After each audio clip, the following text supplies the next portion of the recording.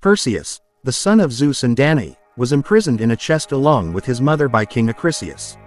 A fisherman named Dictys found the chest, raised Perseus as his own son, and helped him become a strong and brave young man. King Polydectes demanded that Perseus bring him the head of the Gorgon Medusa, and Perseus sought the aid of Athena and Hermes to accomplish the task. With their help, he successfully slayed Medusa, rescued Princess Andromeda, and turned a sea monster into stone. Arriving back in Seriphos, Perseus discovered that King Polydectes had been mistreating his mother. In his rage, he used Medusa's head to turn the king and his followers to stone.